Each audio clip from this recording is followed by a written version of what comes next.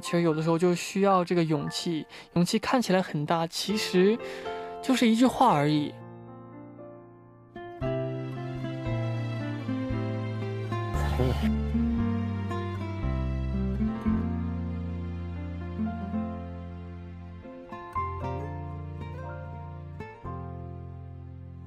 네, 재미있었던 에피소드가 있다면 그게 뭘까요?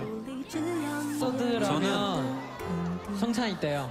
네, 저랑 쇼타로 형이 양양 형도 그렇고 그 태용 형이 이번에 같이 하지 못했으니까 제노 형 제노 형도 있구나. 그리고 제노도 아까 네, 제노 형도 그렇고. 또 제노 그럼 철로 한번 해주세요. 한번 보여줘. 여러분 제노가 처음부터 에피소드 하나를 얘기하고 싶었는데 계속 끊겼어요 지금. 그래서 제노 그냥 안 할래요. 아 그래요? 그럼 그냥 넘어가죠. 넘어갈게요. 네, 제가 얘기할게요.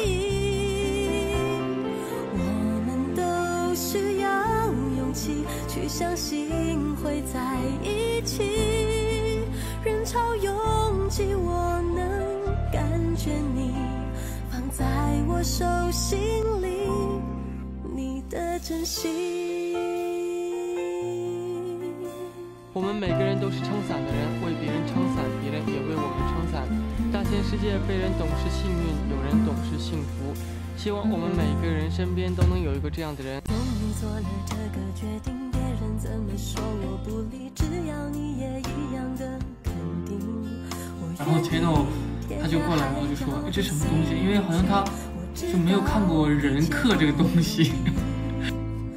然后他就试试，然后我就教他那个怎么刻瓜子，我说就练，然后练上瘾，他现在就每天都在刻瓜子。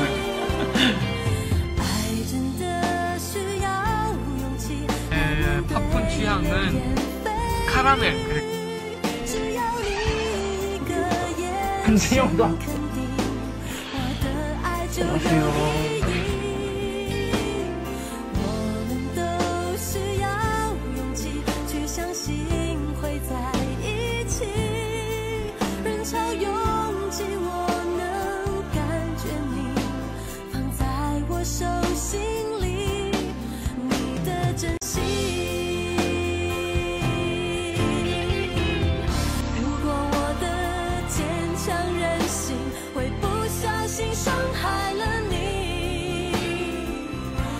기다리다가 한 시간 걸렸어. 이 손가락만으로 그리고 싶어. 그냥 너가 그리고 싶은데 아무거나 상관없어. 아, 나도 그려야 돼? 응, 같이. 그럼 좀 숙소에서 이렇게 이거를 그린답니다. 아! 제가 어떡합니까? 저희는 어떡합니까? 봉지 요만큼 빵지.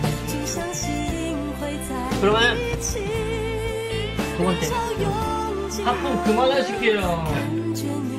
이렇게 해서 저희 제노, 런쥔 그리고 지성까지 해가지고 이렇게 그려봤습니다 여러분.